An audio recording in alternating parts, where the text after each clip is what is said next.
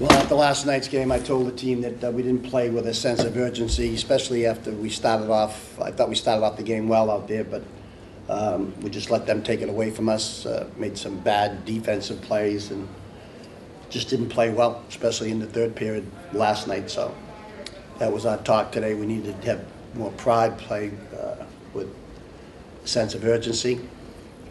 Obviously, we're two teams that are fighting to get out of the bottom of the league, and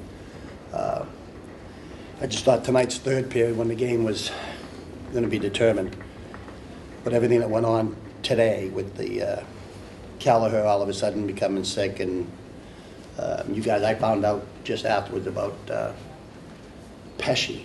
That was like a surprise. We didn't even know.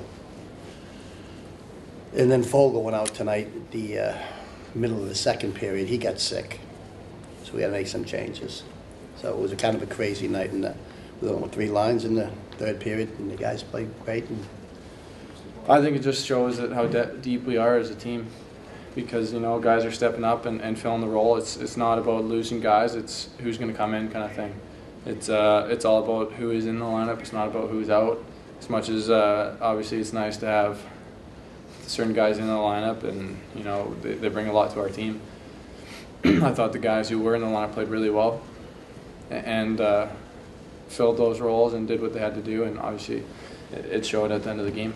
Yeah, I think we definitely picked up our game, and everyone realized that we need to, and we're in the bottom right now, and we know we needed to win, and we need those 2 points, and the guys all played with a chip on their shoulder and really just picked it up and made sure we came through with the win.